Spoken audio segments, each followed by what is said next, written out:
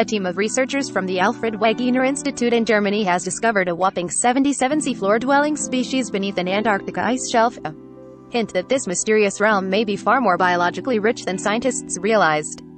Little is known about the environment beneath Antarctica's floating ice shelves, the seaward extensions of the continent's glaciers that span 1.6 million square kilometers. It's a harsh, cold environment shrouded in continuous darkness, and previous studies of life beneath the ice have only documented a few dozen hardy life forms. The new research published earlier this month in Current Biology identified more species in a single spot than had previously been documented across all the ice shelves of the frozen continent. After drilling 2 holes through the Weddell Sea's extreme ice shelf, the researchers collected seabed specimens in 2018. They found the biodiversity on this patch of seafloor to be richer than many open water samples found on the continental shelf where there is light in food sources, according to a press release from the British Antarctic Survey.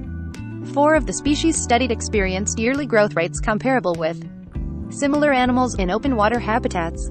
The sea creatures the researchers identified included colony-forming invertebrates called bryozoans and serpulid worms.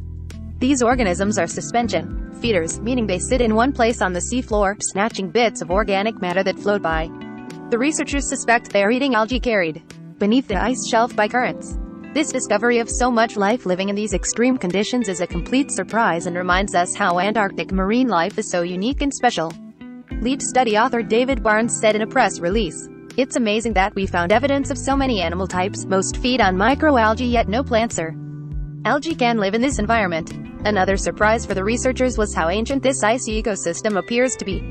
Using a technique called carbon dating, the researchers discovered that fragments of dead animals they collected were up to 5,800 years old. However, just because animals have been living beneath the Antarctica's ice shelves for thousands of years doesn't mean they'll survive the coming centuries. The British Antarctic Survey noted in a press release that climate change and the accelerating collapse of ice shelves means that time is running out to study and protect these ecosystems. It may be cold, dark and food scarce in most places, but the least disturbed habitat on Earth could be the first habitat to go extinct. This sub-ice shelf conditions disappeared due to global warming, the researchers wrote in their paper.